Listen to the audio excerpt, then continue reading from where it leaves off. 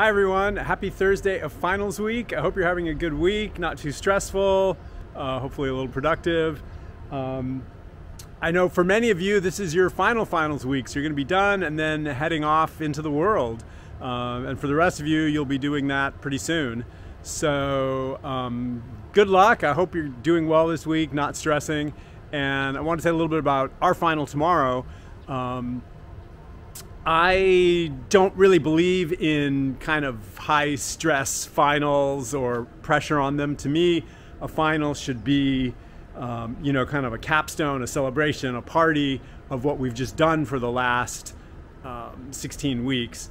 So ideally it would be a potluck, although I've learned that potlucks on Zoom, not that exciting.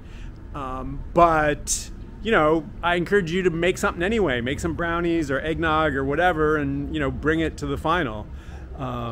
Definitely the final is nothing to stress about.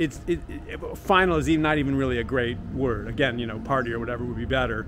You know, show up, participate, full points for everyone. You know, grades shouldn't be a concern. But we have one last day before, again, for many of you, you leave Long Beach State, and so I'd like it to be something that's useful for you. So no pressure, everybody gets credit, but what we're gonna do tomorrow is practice interviews.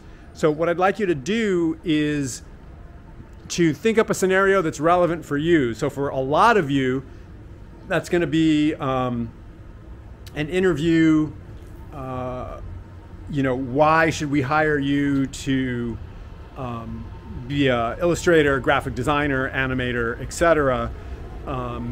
At our organization. It might be, you know, a production entity, or it might be an advertising agency or a design shop or whatever. So think up, you know, what that entity is, preferably a real entity, you know, a graphic design shop in Santa Monica, an art gallery in West LA, etc. And then think of who the person that you'd be interviewed by will be. So at the graphic design shop, it might be a creative director or an art director or somebody like that. At a large organization, it might be an HR director. At an art gallery, it would be, you know, a curator. And you know, if you write books, then it's going to be like, you know, a child who might read your book, or a parent who might get the book for their child. Or if you're creating things to sell on Etsy and places like that, then, you know, it might be an art-loving consumer who surfs Instagram or places like that. But whatever is relevant for you, think up a organization who you'd like to connect with, and a person there, you know, the curator, the art director, etc. And then when we get to class, you just pick anybody in the class that you want to be that person, and we'll have them interview you, and they'll look at your portfolio. So they will surf through your website instead of you, and you can watch them, how they navigate to look at your stuff.